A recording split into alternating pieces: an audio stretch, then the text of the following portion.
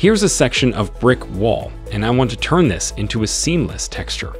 I'll start off by grabbing it and moving it down to the bottom left-hand corner.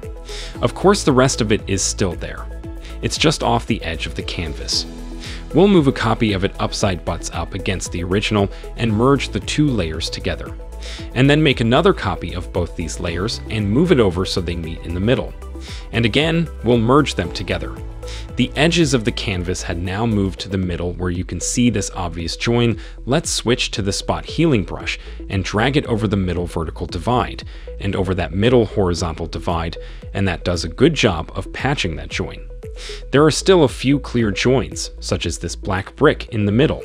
So let's switch to the clone tool, sample a clear area of texture, and clone over that black brick.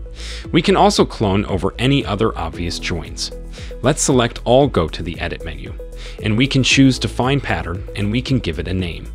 If we now deselect and hide this layer, we'll go into an empty layer. We'll go to the Layer menu, choose Layer Style and Pattern Overlay, and we can choose the pattern we just created. It'll be the last fall on the list.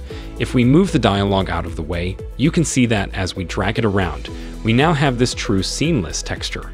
And that's how you create seamless textures in Photoshop. If you've enjoyed this tutorial, please subscribe to this channel. If this video helpful to learn quickly, hit the like button, and also don't forget to subscribe to our channel and hit the bell icon. Then you won't miss any upcoming tutorials.